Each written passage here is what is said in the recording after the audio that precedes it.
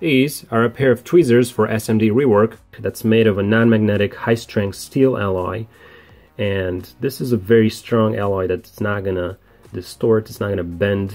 I've been using this one for quite a while and it's just as good as brand new. That tip is very fine and it did not bend at all. Also, most importantly, this does not magnetize under any circumstances. So I have a strong rare earth magnet here, and while the tweezers will get attracted to it ever so slightly, it's not strongly attracted to it, and it will not magnetize at all. So even if I leave that tweezer tip on here for a long time, it will not magnetize. So I have some components here, and if I now try to pick them up, they're not going to be attracted to the tweezers at all. So this tool does not magnetize. So this is a perfect tool for working with metals and small parts, and you never want to have it magnetize or it'll basically become useless. On the other hand, these custom machined pickup heads for my pick and place will magnetize almost instantly if such a magnet will get close to their tip. So unfortunately, they're made of a ferromagnetic alloy that magnetizes very quickly. And also, unfortunately, these tools, since they're custom made just for this machine, are very expensive. So the manufacturer can virtually charge any amount of money for these, especially the finer the tip, the higher the cost of the tool. So if I end up ruining one of them by magnetizing it or just by destroying it somehow, then I have to buy a replacement, and it's going to be very expensive. So they might as well try to make these from steel alloy that's non-magnetic, such as the one used for these very cheap SMD rework tweezers. Okay, so today I'm making some Motinos, and I have a little problem. So just to get you an idea, I'm using magnets to hold my panels down when they're in the machine, just to make sure the panel is flat to the machine. Otherwise, you know, as it's pick and placing, the panel can move or parts can fly off and things like that. Now on my previous panel here, I made a mistake, and while I was replacing a magnet, the head was right here and the tool was on the head, and somehow the magnet ended up on the tip of the tool. So unfortunately, these tools are made of a metal that is not non-magnetic, is not anti-magnetic in any way, and it magnetizes very quickly. And this happened before, and the problem is, once this is magnetized, of course, it will just pick up parts from anywhere, right? So if the part is on the head right there, it can mess up the placement. So that's a very bad thing. So this has to be completely non-magnetized in any way, otherwise bad things happen and I can't use the machine. So what I want to show you is how I demagnetize this head. One thing would be nice if the makers of this pick and place, DDM Novastar, would make these from material that is anti-magnetic, non-magnetic. So no matter what you do, if you put it on a magnet, it doesn't get magnetized and this problem never happens, okay? So I'm going to show you how I actually do this.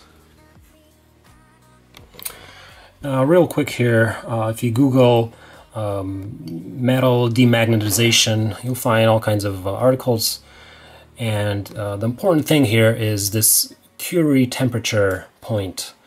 And different metals have a different Curie temperature point, and it's very hot, right? So for steel, which I believe these tools are made of, some kind of steel, when steel is heated above its Curie temperature, it will become austenitic and lose its magnetic properties. When it cools back down, it will go through a reverse transformation. It will contain no residual magnetic field. Okay, so I'm not going to do anything scientific here. I'm just going to heat it up. So it's got to go beyond that Curie temperature, and I've done this before. This happened before, so that's how I know it works.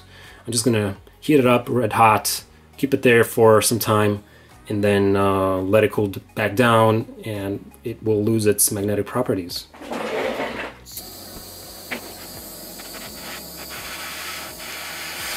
becoming a little reddish.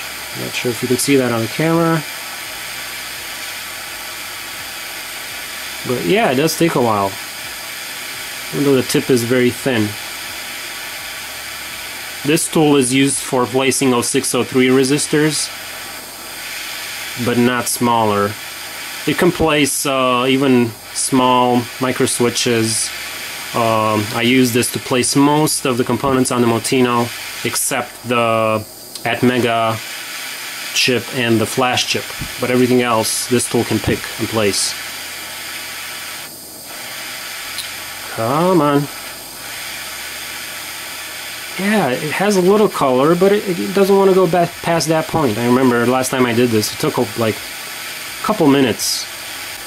Just doesn't want to do it. I don't know if my last heating of it caused the metal to change its properties and not heat up as quickly.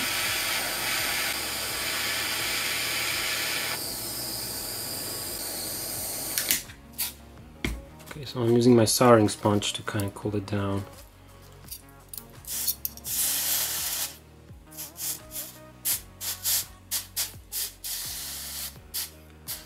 Not even sure if that's completely recommended for this demagnetization.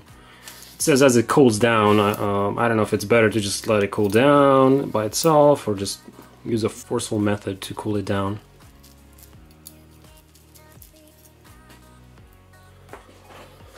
Okay, let me find a component. Not sure if you see that. It's an 0603 resistor, and it doesn't pick it up. Awesome, that's exactly what I wanted. Yeah, this is known.